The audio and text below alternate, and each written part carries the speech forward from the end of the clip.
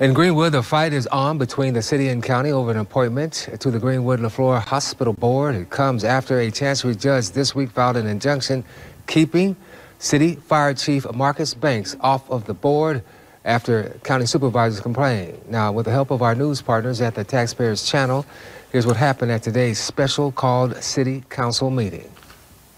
I'll make a motion to appeal all Judge Perkins' ruling.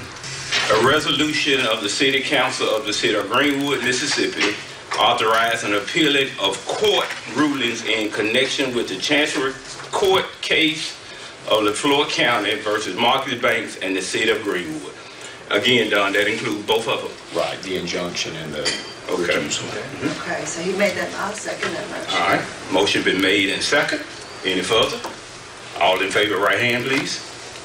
Opposed, the same sign. Motion carried.